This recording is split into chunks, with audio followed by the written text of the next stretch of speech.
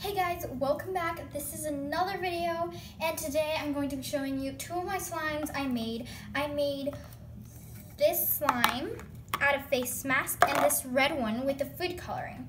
So we're gonna start with this one. I kept it for with the freezer for like about one night, and we're just gonna touch it and take it out.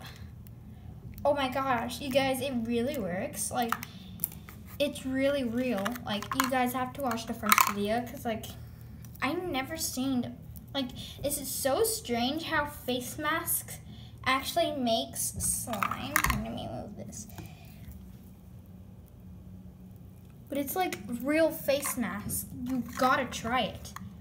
So the first thing is that if you haven't watched the first video, and if you don't want to, it's alright. You use face mask, any type of face mask that peels off, and then you add pinches of salt and mix it up really good. Then put it in the freezer for 2 hours, and then take it out and it'll become slime. Just like this one.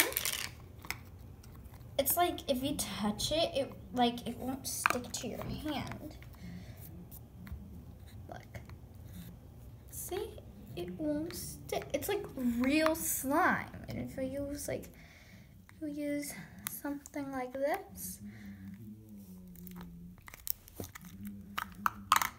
it'll really come out. So this one, like, it's a really nice texture. I really like the slime because, like, it really works.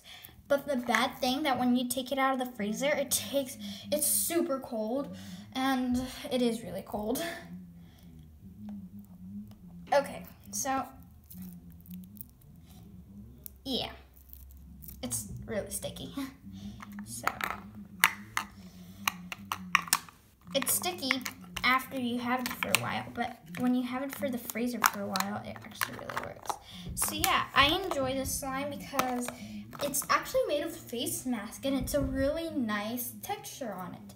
So I'll be keeping all of this slime in the freezer every day because it normally it'll melt, and once it melts, it'll get really sticky. So you can see it's getting melted already. See my hands? Look how melty it is. So that's why I might put it in the freezer today. So thank you for watching. Give a like, subscribe, and leave a comment down below. See you next time. Bye.